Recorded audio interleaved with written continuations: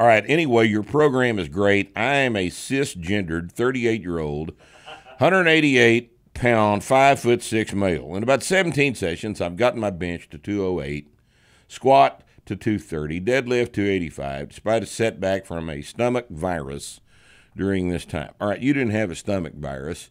You don't know how to cook. You poisoned yourself. There's no such thing as a stomach virus. You just don't wash your pan every once in a while, and that won't happen again. My question to you is if you had any general observations or comments on smaller male lifters that you've noted in your time, advantages of shorter bar path travel, things like that. Well,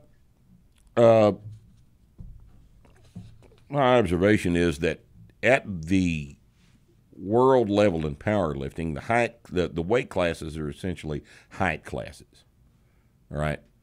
For example, everybody at the Worlds in the 198-pound class, and I say 198 because I can't keep track of all they change the weight classes up every 6 or 8 months. I don't know why, but they just like doing that. I guess they want new records or something. But in the 198-pound class, at the Worlds, all the lifters in that class, most of them are 5'5", right?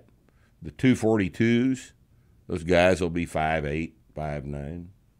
275s, they'll be, 6 foot. Super heavyweights are the tall guys. Because when you're that strong, when you're strong enough to be lifting in the Worlds, you're going to weigh that much at that height. All right? Now, that having been said, the 198-pound class is much more likely to be able to deadlift triple body weight than the super guys. This is that curve, that diminishing returns curve in terms of body weight with respect to strength is what has been embodied in the formulas that allow best lifter awards to be made. All right? The bigger you are, the harder it's going to be to deadlift twice body weight, right? The shorter you are, the better the levers are going to be, the more likely you are to be able to deadlift 3.5 times body weight. All the 3.5 times body weight guys are 165s, 132s. So you as a little sawed-off little 5'6" guy at 188, you need to try to get to 220. All right? You'll lift your biggest total at 220.